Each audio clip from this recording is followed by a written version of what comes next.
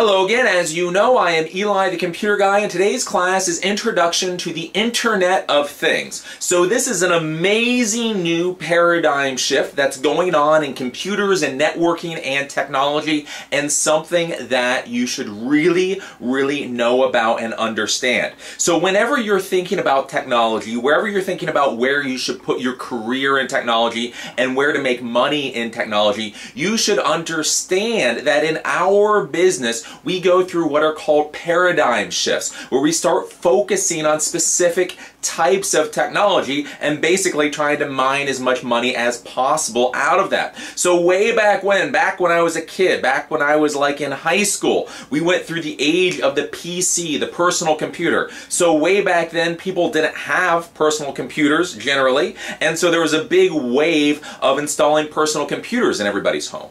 And then we went to internet, so everybody started using the internet, web pages. We had the .com boom.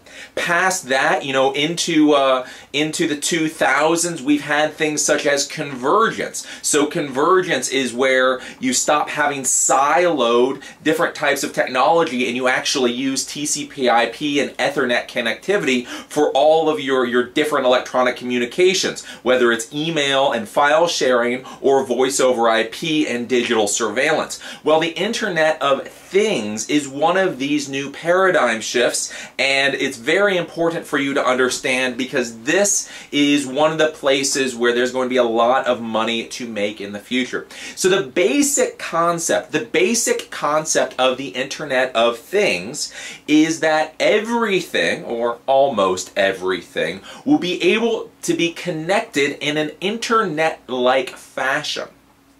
So what does that really mean? What that means is, we have gone from computers being able to communicate with a network to like smartphones being able to communicate with a network, to tablets and all of those things. And all of those things still look like computer devices. But going forward, what we're going to be dealing with is devices that don't look so computer-like. So right now we have things like the Nike Fitbit. So the Nike Fitbit is actually this little puck thing you put in your running shoe, and it tracks how far you run. So basically that little device goes in your running shoe, it tracks how far you've run, it sends that information up to your iPod or your iPhone. That iPhone then looks at it and looks at the data that's been sent to it and figures out things like how many calories you've burnt over an amount of time. So basically what we're looking at with the Internet of Things is we are looking at more and more of these computer type network devices that look less and less like computers that we would normally think about, and more basically like little pucks. So basically things like, again, the Nike Fitbit,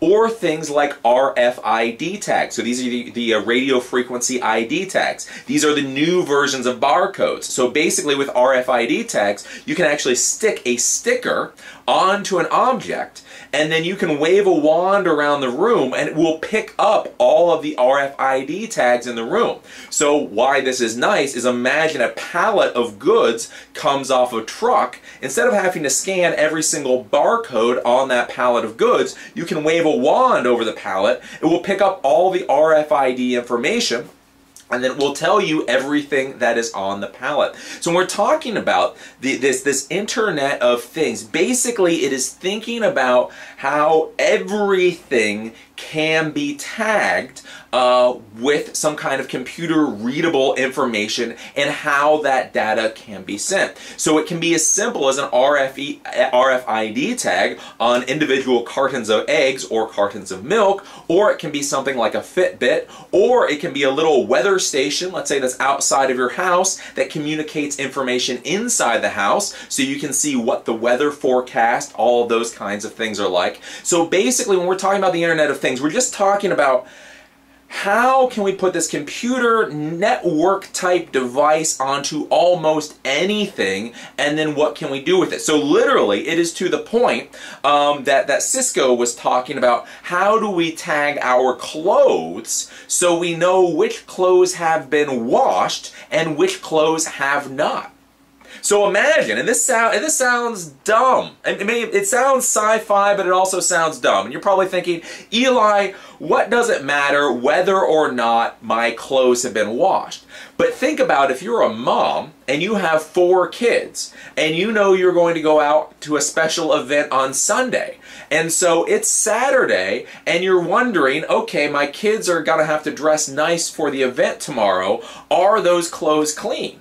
Imagine if the mom could sit down at her little computer terminal and actually pull up and see all her kids' clothes that are dirty and all her kids' clothes that are clean. So she could see, okay, 3 of the kids, their Sunday best clothes are clean, but 1 of the kids is still dirty. Oh, I need to throw that in the washer. These are the types of things that we're talking about. This is really, like when you start talking about the Internet of Things, you really have to start stretching your imagination to think about what is a computer device and also what is networking. So when we're talking about the Internet of Things, one of the important concepts here is we're not talking about computers the way that we normally think about computers. So when we normally think about computers, we think about monitors, we think about keyboards, we think about mice, we think about printers. Well, in the Internet of Things, we just simply have to start thinking about input-output. So a keyboard, right? A keyboard is an input device. A mouse is an input device. Well, so is an accelerometer. So is a pedometer. So is a temperature sensor. So is a GPS sensor. So think with these little Internet of Things computers, instead of having keyboards attached to them, they may simply have a temperature sensor, or they may simply have a GPS sensor. Then the output is sending that data out to the outside world. Now, when we start thinking about the Internet of Things, remember, as I said before, this is Internet-like communication. So this is very important to understand. Within the Internet of Things, within the networking of the Internet of Things, we are about where we were in about 1992 as far as networking is concerned. So any of you guys that have gone out to get your certification test, I know for me, you know, you learned TCP/IP and you learned about Ethernet and you learned about 802.11, A, B, G, and N and all that, right? Well, a lot of us, you know, we learn about it, but we forget that there was also token ring. There was also IPX, SPX protocols. There was also NetBEUI. So way back in the old days, there used to be a lot of ways to connect computers in a local area network, a lot of different protocols to use. The computers were still sharing files, they were still sending email, but the fundamental way that they did it was much different than the standard way that we have nowadays of simply using Ethernet, wireless Ethernet, and TCP/IP. Well, with this Internet of Things, this is something to keep in mind because the way these little devices communicate may not necessarily be with TCP/IP or wireless Ethernet. It may be through things like RFID, those radio frequency ID tags, NFC, near field communication, Bluetooth, or other types of these wireless communication technologies that are not necessarily Wi-Fi. So this is one of the things that you have to think about when you're thinking about the Internet of Things. Now, how this works in the real world then is all of these little devices are communicating generally back to some kind of base station or controller or detector, and then that is the unit that has TCP/IP and Ethernet built in and then can send the communication off to the servers or out to the internet, etc. So basically, you could wave a reader, a RFID reader around in a room. It will pick up all of the information from the room, goes into the RFID reader that gets sent back to a server, and then once it gets to the server, that information is sent over TCP/IP and Ethernet out to the outside world. So very important thing to understand with the Internet of Things is that this is not necessarily using TCP/IP or wireless Ethernet. Basically, this may be using, again, RFID, NFC, something like that.